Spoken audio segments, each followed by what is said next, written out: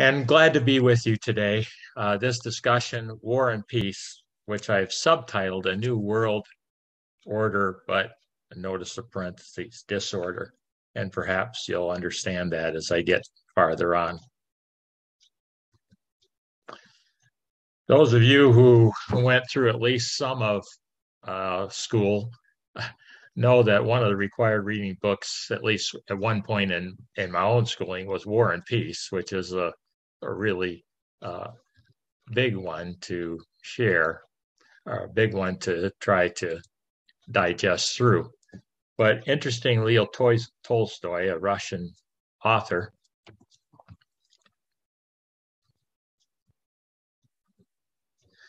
chronicles the French invasion of Russia and the impact that it had during the days of the Napoleonic era, the resulting Tsars in Russia and everything that preceded really what we know as World War I.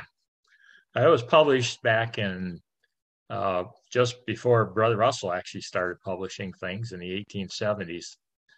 But he described in that book the utter disorder and chaos whenever there's a war or battle. That plans, the best plans that are made, are very seldom followed.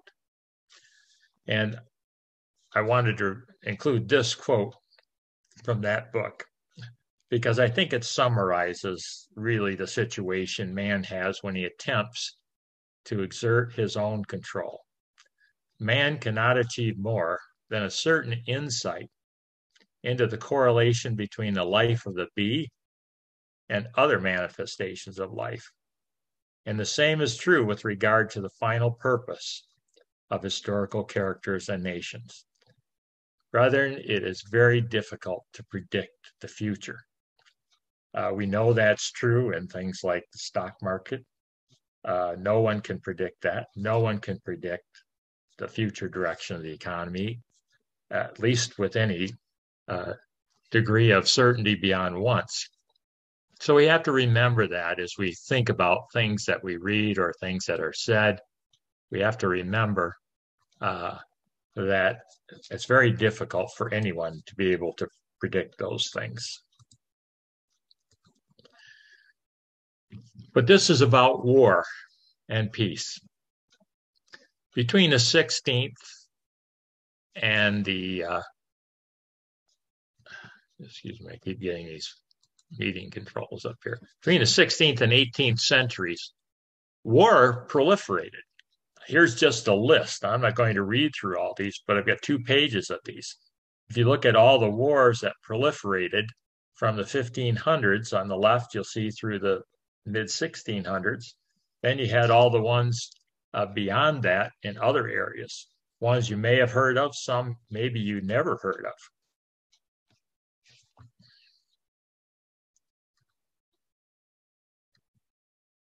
I'm getting the admission screens up for me, Dale. If you can take that away, it would be really helpful. Here's another list. Yeah. Look at all these. Here's the 1700s and all the wars that were fought. Now, some of you remember like the French and Indian War, 7 Years' War, the Russo-Ottoman War before World War I back in the 1700s. And then the Jacobite risings, that lasted for some 60 years. And we know that the Jacobites had many battles. So it's been really a big period for man's history of war. The one that we identify most with as Bible students, of course, is World War I, for obvious reasons.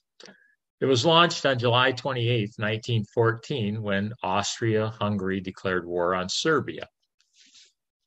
And then within a week, we saw Russia, we saw Belgium, we saw France, we saw Great Britain, and Serbia all lined up against this combination of Austria-Hungary and Germany, and World War I had begun. And not many thought it would last very long. They believed here it was declared, launched in July, so this war is going to be over by Christmas. And we see the troops that lined up within a few months. Hundreds of thousands of soldiers died in what was extremely heavy fighting. And you see here what was called the Race to the Sea. This was during the September-October period when the Allied and counterattacks were going on to control that coastline and to be able to bring things in, much like you're seeing in today's war, where those that are where Russia is trying to control those places where they could bring in new equipment. The Germany and the Allies were engaged in a really bloody stalemate at that point.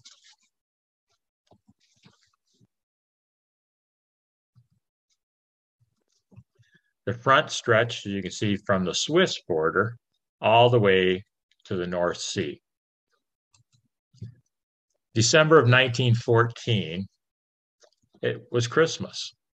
Well, the trench warfare had become reality of life. Here's a picture you see of the trenches. This is a kind of battle that was being fought in 1914, World War I.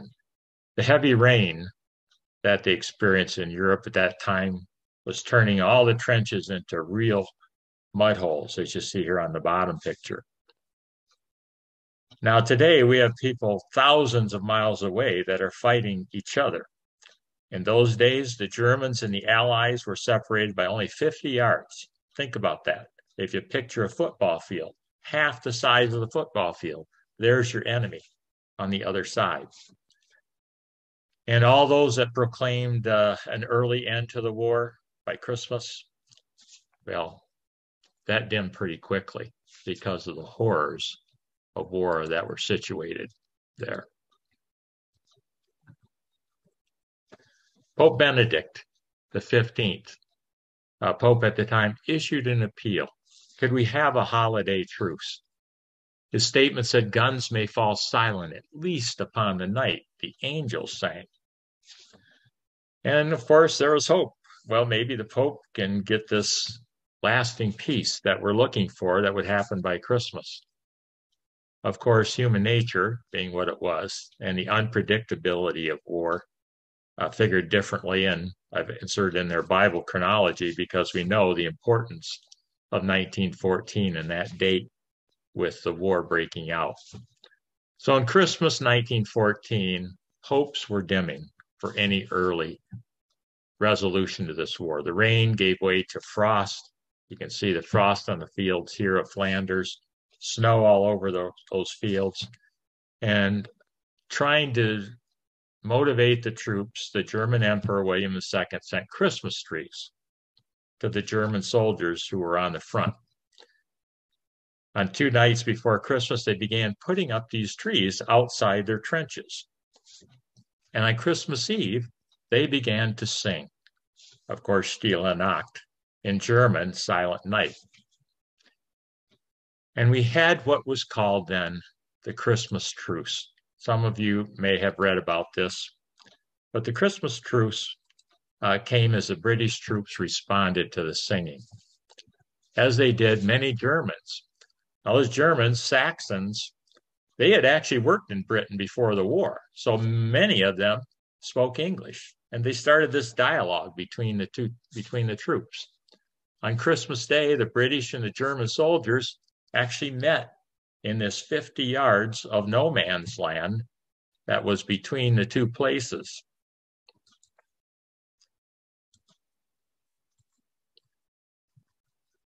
And as a result, they exchanged gifts, they took photographs, some played football and impromptu games of football.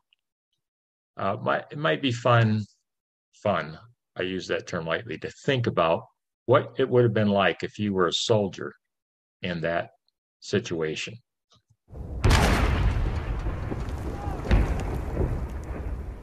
Jenkins, Oakley, Knight.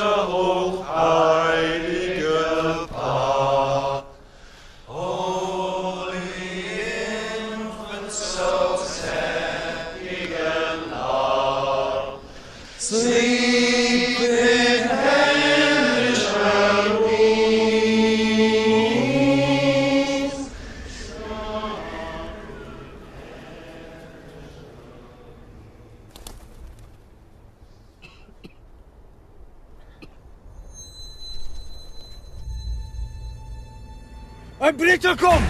Ein Briter kommt! Jim? Jim, don't do it! Halt! Er ist nicht bewaffnet!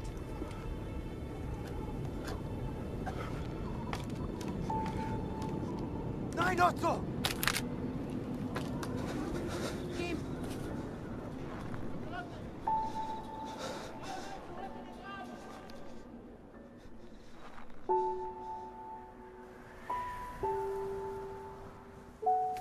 My name is Jim. Mein Name ist Otto. Pleased to meet you, Otto. Freut mich. Rose, she's called. Sie ist schön. Schön.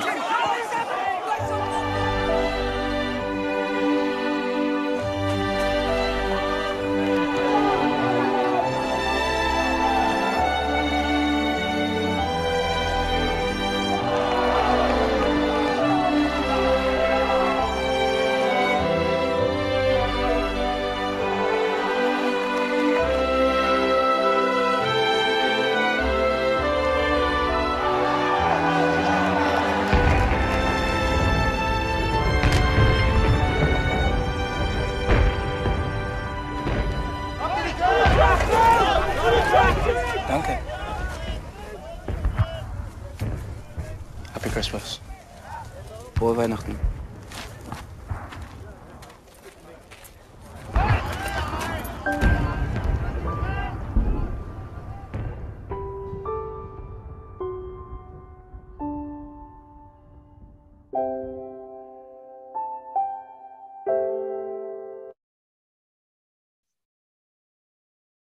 Brethren, many of those that met that day and between those trenches buried their casualties.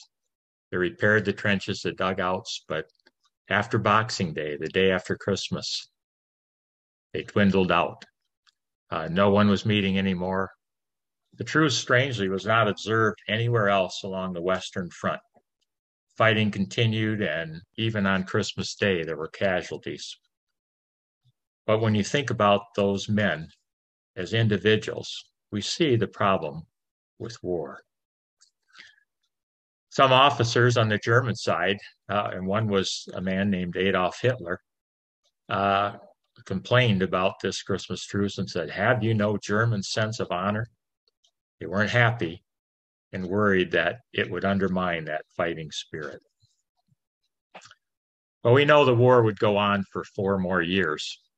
There'd be 20 million deaths. There'd be 21 million casualties. And then the 1918 Spanish flu hit. Brethren, since the recording began around 3600 BC, there have been over 14,500 major wars. Think about it. 4 billion people have been killed as part of that war. We know many of them casualties of the war. Not too long ago, that was the total number of people that were on the earth. Over the past 3,400 years, humans have seen and been entirely in peace for only about 268 of those. That's just 8% of recorded history. Man has not been fighting his fellow man somewhere on earth. But is there a bright light? Well, in 2010, a book published called Dangerous Times ? Talked about peace. 2010, this was published, saying that over the last 2+ decades, those 20 years, that warfare had been disappearing from the planet. That recent decades were indeed much more peaceful than average, and saying, some said, that means society is getting more peaceful, consistent with the decline of war over the past 2 centuries. Was it? Yes. Look at 1950 to 2007. There were 148,000 annual battlefield deaths. Well, that declined in the 4-year period, 2008-2012, to just 28,000 per year.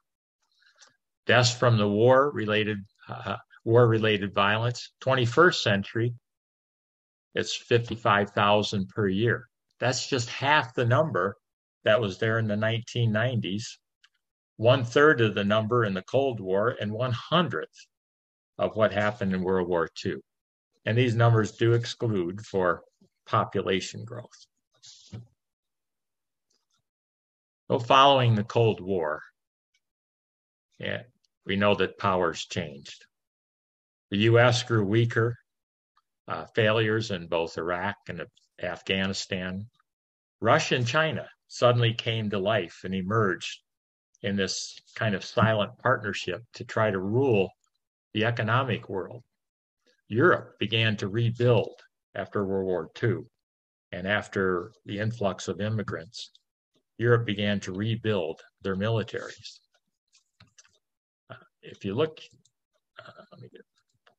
this chart shows the battle death rate in state-based conflicts. This is between the years 1946 and 2013. So you can see, if you look here, how much that declined. And if you looked at this chart, yes, you would say that certainly this has declined over the years. Political scientist Tanisha Fazal wrote a book in 2007 called State Death. Again, you can see subheaded, what's the politics behind occupation and behind conquest. He said improved medicine and health certainly meant that there had been a decline in battle deaths, but maybe not necessarily because of the violence, but the fact that those wounded soldiers are more likely to survive. Steven Pinker wrote a book back in 2011 called The Better Angels of Our Nature. And in it, he analyzed why violence has declined. He said, today, we may be living in the most peaceable era in our species' existence. 800 pages of this book, so I don't recommend you read it on a weekend. But he makes an argument with numbers and statistics and figures and references to many, many books, many articles. And part of that is establishing a global peace index. And this global peace index ranks nations according to their level of peacefulness. 23 indicators, 162 independent states, covers almost 100% of the population, and it gauges global peace on 3 ideas: the level of safety and security, the extent of domestic and international conflict, and how much militarization exists in the world. And you can see here, we've seen in 2021, they gauge 87 improvements, 73 deteriorations, countries that were less peaceful in 2021. So saying, well, we're making progress. From 20 to 21, we had just a slight change. So is it the end of war? In a book called Only the Dead, written in 2019, political scientist Bear Bromoller suggested that, okay, the past few decades have indeed been more peaceful, but maybe it's just a result of random variation. Maybe it's not necessarily a change in the probability of a war occurring. Well, then came along Aaron Closet. Very interesting person, young man, but he is a PhD in computer science. You can see all of his credentials. But his work was covered by many magazines on both sides of the political spectrum. And his work suggested in 2018, he wrote a paper called Trends and Fluctuations in the Severity of Interstate Wars. And this was published in a magazine called Science Advances. He set out to assess, is there evidence of a changing probability that we may have interstate wars, what is referred to as the long peace? Or maybe is it just random chance? His conclusion, there's insufficient evidence to say that there's any kind of a meaningful decline in man's tendency to war. His conclusion, based on statistical analysis, we would need another 100 to 150 years without a major interstate war before we could conclude that large wars are becoming a thing of the past. Well, it only took 3 years to prove Clauset right. Russia's invasion of Ukraine certainly marks the end of what was called the Long Peace. Prior to this time, it was proxy contests. If you wanted to fight wars, you did it through another way, another person or another group. And we're seeing that today. It's a world war. The decline of major conflict. Also, during that period of time, that was where we got decades of prosperity, but that future has now been put in doubt. But the last half century, and the numbers that I showed you, it wasn't just this reduction in casualties of war. We saw expansion in human prosperity, in human health, in human wealth, in human education. But now, as some would describe, the world is entering perhaps the most dangerous period since the USSR collapsed, and perhaps since the 1930s. Well, brother, my intent is not to scare. My intent is to show that man cannot resolve those problems, just as Leo Tolstoy said. As long as this kind of situation goes on, man continues to fight. We know what's happened with the war in Ukraine. Vladimir Putin hired the Wagner Group. Now, you may not have seen the Wagner Group, but that group is a group of former soldiers who are mercenaries, just like you see in movies. They were responsible for some of the massacres in Bucha. But it allows, when someone does that, it allows plausible deniability. Remember Mission Impossible? Its secretary will disavow any knowledge of your mission. Well, that's what it allows. When you fight proxy wars through third parties, that's what happens. It allows you to circumvent international laws that prohibit savagery. Now, that group, just a few members that you see here, was used in Syria, Libya, Central African Republic, and Mali. So it's a serious situation. Then President Biden, U.S. President Biden, caused a stir when he addressed the Business Roundtable and alerted to a coming new world order in the wake of the Ukraine crisis. Those comments came not too long after conspiracy theorists pounced this offhand remark a Ukrainian member of parliament made when he said, "We not only fight for Ukraine, we fight for this new world order for the democratic countries." And everything cast then narratives, social media cast Ukraine as this pawn scheme by a giant cabal. But I hope I've showed you that these random events and the way man fights, this is not anything other than man's inhumanity to man, unlike what we saw in that video. 2021, Henry Kissinger commented before this invasion on what happens after we exit the issues of the last 2 years. The founding legend of a modern government is a walled city, protected by powerful rulers, sometimes despotic, other times benevolent, yet always strong enough to protect the people from an external enemy. As the world emerges from the current crisis, it will require restraint on all sides in diplomacy. Failure could set the world on fire. Rather, the world, in some ways, has been set on fire. Peace amongst men today is only an aspirational goal. Now, we all know the famous words from the Miss America pageants. What is your vision for the future? And I'm for world peace. But yet we continue to see these conflicts that go on between nations, between races, between ethnic groups, religious wars, age wars, economic groups, neighbors, family members, and yes, even political parties. We see peace treaties. We see peace conferences. It has to remind you of Jeremiah 6:14. They have also healed the hurt of my people slightly, saying, "Peace, peace," when there is no peace. But Jeremiah's context was not this context, but it is a cry that we hear. peace, peace. There is no peace. Fortunately, we do have promises for peace, brethren. Psalm 46, 8 and 9. Come, behold the works of Jehovah. What desolations he hath made in the earth. He maketh wars to cease unto the end of the earth. He breaketh the bow and cutteth the spear in sunder. He burneth the chariots in fire.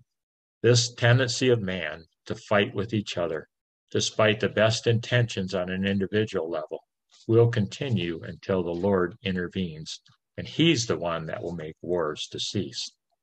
Only God can eliminate war and bring peace. And that peace only comes through Christ's kingdom of righteousness. We read in Isaiah 9, 6 and 7. For to us a child is born, to us a son is given. The government shall be upon his shoulder. His name shall be called Wonderful Counselor, Mighty God, Everlasting Father, Prince of Peace. Of the increase of his government and of peace there will be no end. On the throne of David, over his kingdom, to establish it and uphold it with justice and with righteousness, from this time forth and forevermore. The zeal of the Lord of hosts will do this. Jesus' mountain, his kingdom, will bring a lasting peace, a kingdom more powerful than has ever been known. We see the throes today as he begins to prepare for the establishment of that kingdom. It shall come to pass in the latter days that the mountain of the house of the Lord shall be established as the highest of the mountains. It shall be lifted above the hills. People shall flow to it. Many nations shall come and say, let us go up to the mountain of the Lord, to the house of God of Jacob, that he may teach us his ways, that he may walk in his paths. Out of Zion shall go forth the law, the word of the Lord from Jerusalem. Brethren, these are familiar scriptures. But as we look at the world and what has happened and the constant activities against one another, we should remember that it's that kingdom of peace, that mountain of the Lord set up, that will truly bring peace to all men. And it's only then that hostility will indeed cease. When that prediction of 150 years or so, it will come. Verse 3 of that scripture says, he shall judge between many peoples. He shall decide disputes for strong nations far away. They shall beat their swords into plowshares, their spears into pruning hooks. Nation shall not lift up sword against nation, neither shall they learn war any more. With Jesus' birth, we began the road to redemption. Jesus' birth, he never really asked us to remember his birth. It was really the road that he took to the cross. Jesus said, I'm the living bread that came down from heaven. If anyone eats of this bread, he will live forever. The bread that I will give for the life of the world is my flesh. That redemption, that ransom, had to come through Jesus giving his flesh. And what did that mean? It would grant opportunity for every person who has ever lived to know true peace and to know a life without war and without end. During this last couple of years, we've had a chance in so many studies to really get into the really heart of truth and to look at prophecy, to look at all other points of truth and to really examine them. I often wonder if the Lord hasn't allowed this time. I know groups have been reading all the works, Pastor Russell, and now reading the Bible. We're getting an understanding from those that probably wasn't there before we went through all the things of the last couple of years. There is one overriding principle of all truth that I hope we can appreciate. The ransom provides an opportunity for all who have ever lived to obtain and to maintain eternal life. Everything else is a detail, not an unimportant detail, but everything else is a detail. Jesus gave his life as an equivalent for Adam. And the work now to be done is to remove the effects of sin and to make humans acceptable. Brethren, that's what you and I are striving to be part of. Paul writes in Ephesians 1:10, his goal was to carry out his plan when the right time came that all things in heaven and on earth would be joined together in Christ as the head. There will be one last war, we do know, but that's Jehovah's war. It's in that war that he will reveal himself finally to mankind. Zechariah 14:3 says, then shall Jehovah go forth and fight against those nations as when he fought in the day of battle. And Jehovah shall be king over all the earth. In that day shall he be one, and his name one. That battle that would take place in Israel. Isaiah 19:22 puts it this way, Jehovah will smite Egypt, smiting and healing, and they shall return unto Jehovah, and he will be entreated of them, and will heal them. Isaiah, throughout his prophecies, uses Egypt to picture the nations. Notice that in Isaiah 19, on that day, it appears 6 times in Isaiah 19. There was never any nation as oppressive to Israel as Egypt was when they had them in bondage. No nation has ever followed God. Even Israel faltered. But God makes himself known. He will make himself known by the shaking, the smiting, but then the healing of the nations. And that iron rule period that we know is prophesied in Revelation brings the nations to their knees in order to respect and get their attention. It's like the old adage and the old joke you heard about the guy that couldn't get the mule to move, and the guy that sold it to him took a big 2x4 and hit him in the behind. And he said, first you got to get his attention. Brethren, the Lord must get the world's attention. And so Isaiah 19:22 continues, Jehovah will smite Egypt, smiting and healing, and they shall return on Jehovah, and he will be entreated of them and will heal them. So then the centuries of hate, centuries of conflict, centuries of corruption will gradually disappear. Isaiah 26:8 and 9 reads, yes, in the way of thy judgments, O Jehovah, have we waited for thee. To thy name, even to thy memorial name, is the desire of our soul. With my soul have I desired thee in the night. Yes, with my spirit within me will I seek thee earnestly. For when thy judgments are in the earth, the inhabitants of the world learn righteousness. Brethren, the world cannot learn righteousness until those judgments set things right and we eliminate man's tendency to fight one another. Ephesians 2:10 and 11, Paul writes, in the name of Jesus, every knee should bow, of things in heaven, things on earth, and things under the earth, and that every tongue should confess that Jesus Christ is Lord, to the glory of God the Father. Well, things in heaven we understand. Things in heaven certainly would bow to Jehovah. Things on earth, we've read here, certainly things on earth will eventually bow to the Lord when he reveals himself to them. But notice the third element, things under the earth. Well, my contention is things under the earth must refer to those that are dead and buried.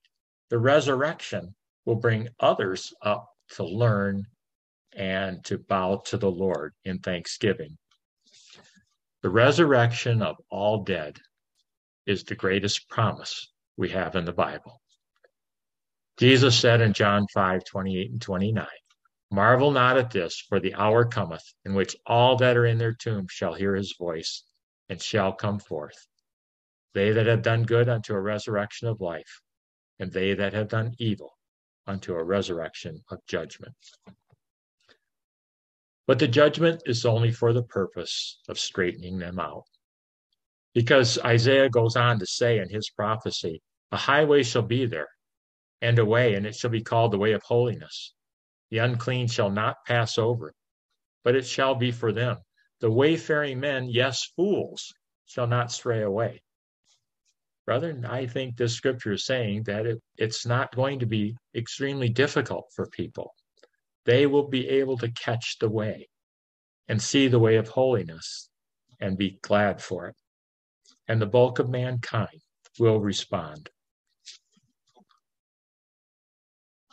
So now Jesus must seek those who want more than just the current pleasures of earth.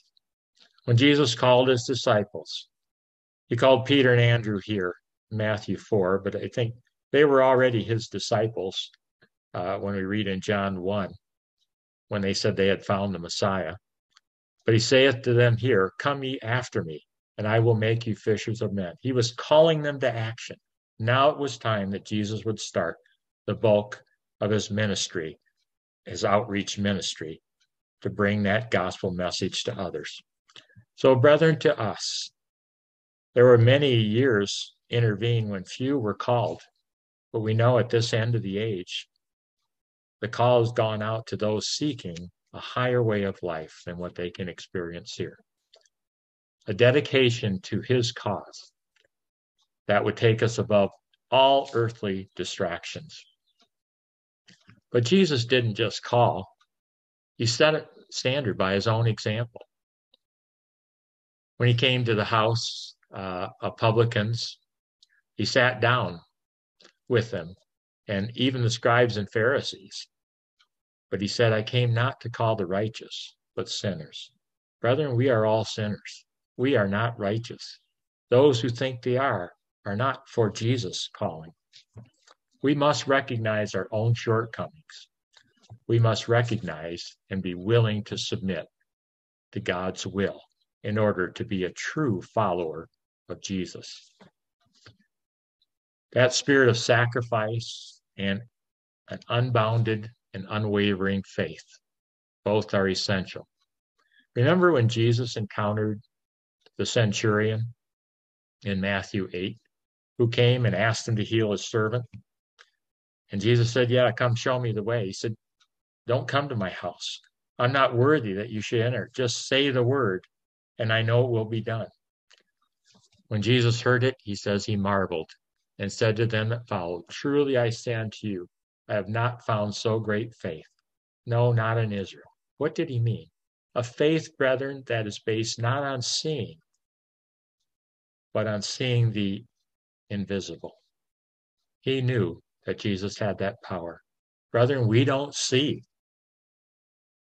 always the things that are happening, but we must maintain that same spirit of faith and sacrifice, as Jesus said in Luke 9, if anyone would come after me, let him deny himself and take up his cross daily and follow me.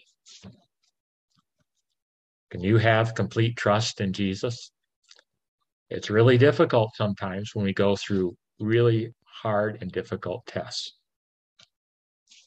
Are you willing to put that cause of Jesus above everything else in your life? If we do that, brethren, well, peace can be real. Amidst all the difficulties and troubles that we see going on around us, we can have peace, but not the kind of peace that's worldwide. It's a peace that Jesus says, I leave with you. Not as the world gives, do I give to you. In other words, it's not the world peace, but it's the peace of God and the peace from Jesus. Let not your hearts be troubled, neither let them be afraid. So we should not fear as we see these things. Jesus said in Luke 21 that men would faint with fear at the things in the world. And that's exactly what we see going on today. Since World War I, the entire fabric of society has continuously been weakened. So can you reflect that peace in an unpeaceful world? And I should say, how can you reflect that in an unpeaceful world? Let's look at an example. Some of you have been to Israel and you saw this fountain that's at Jericho. and the story of Jericho and Elisha, the prophet, curing undrinkable water at Jericho.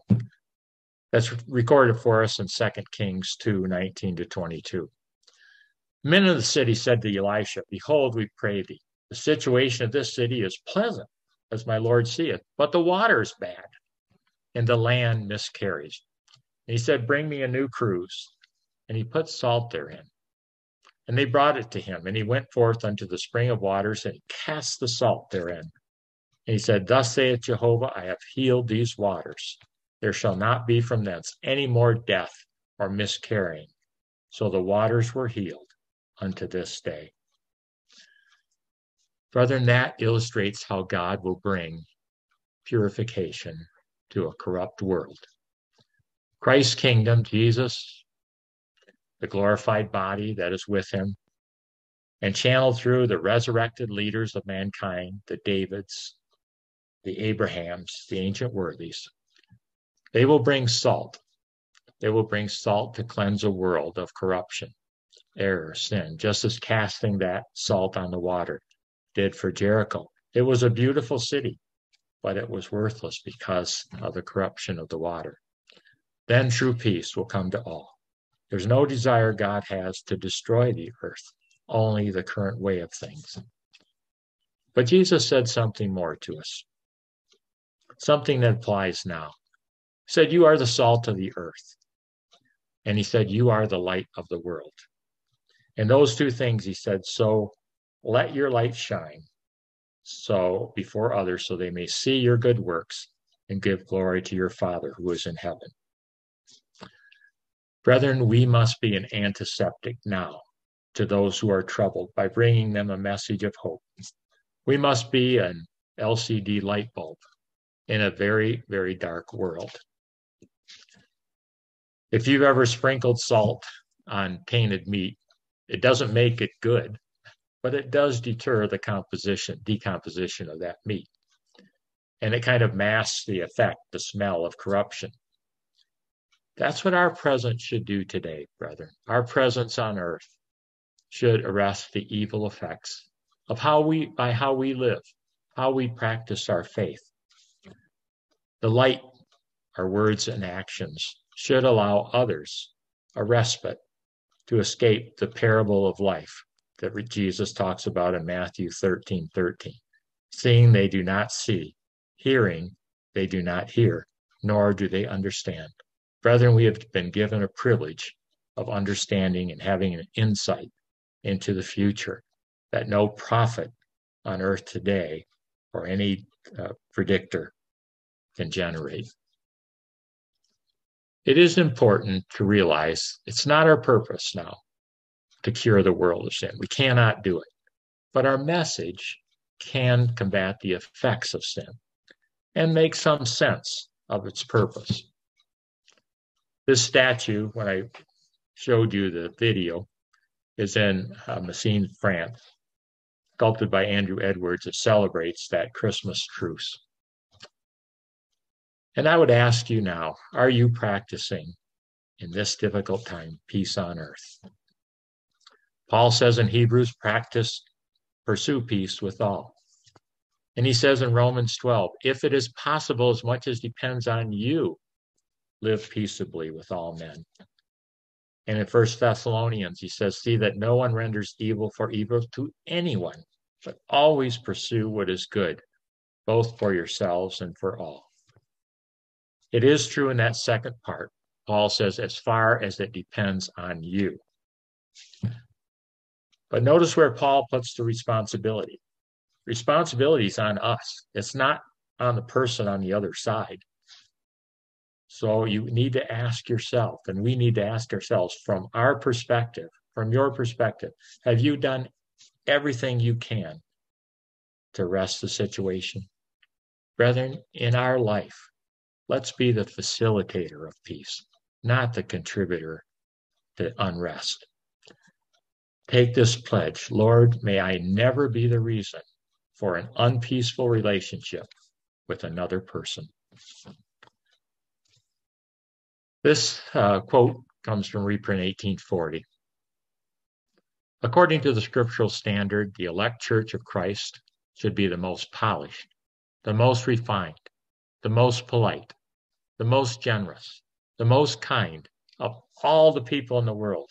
It should be all these in the most absolute sense, not in the mere sense of an outward form and appearance of kindness, gentleness, etc., so common in the world, but a gentleness, a kindness proceeding from the heart, proceeding from an appreciation of the Lord's Spirit. Few today recognize the true significance of both Jesus' birth and his death. But I hope we've demonstrated here and reminding you that the majority will learn when Jesus takes up with his church that millennial reign to deal with death and the effects of sin. That's the final vision of the Bible, after all. Revelation 21, 1-4. I saw a new heaven and a new earth. The first heaven, the first earth are passed away. The sea is no more. I saw the holy city, New Jerusalem, coming down out of heaven from God. C.S. Lewis, who I think was truly trying to follow a Christian way, said, if we find ourselves with a desire that nothing in this world can satisfy, the most probable explanation is that we were made for another world. Brethren, were you made for another world? Peace on earth is coming soon. These are the banners that the Dawn put up over Christmas time. We had them here in the Phoenix area. Peace on earth coming soon. Brethren, can we wait for it? We can bring an element of peace now, but we know Jehovah will, at some point, bring peace that will be lasting and forever to every person that has ever lived.